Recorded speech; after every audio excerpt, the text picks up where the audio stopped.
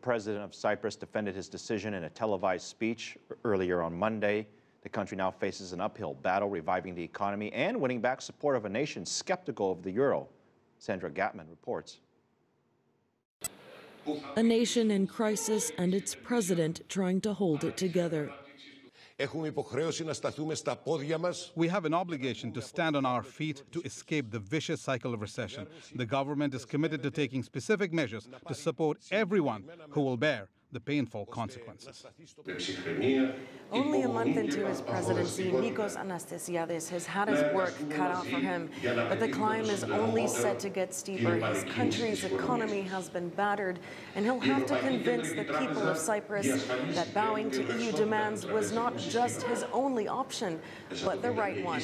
But it'll be a tough sell after his government accepted a deal in Brussels to tax small depositors. A week later, not one MP in the Cypriot parliament backed the agreement, seen by many as an act of defiance against the EU.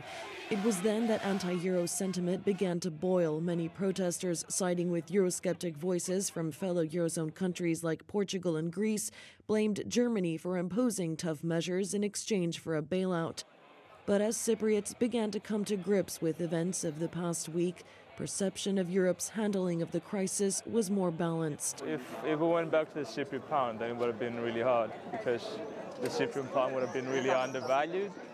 And you can't start from there. Provide a loan.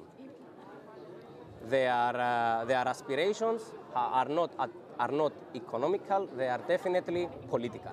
But on the other hand, at least you have the opportunity to get the help you need, because in other circumstances you probably would have just gone bankrupt.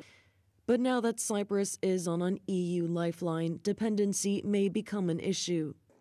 Every 3 months, Troika will be coming back with new measures before they give us the next payment. So that is going to cause even more anger. This wave of people against Troika is going to grow. And we do have some politicians in Cyprus and some political parties which are helping towards that, thinking that they'll get some political benefits from that, but causing damage to the whole economy.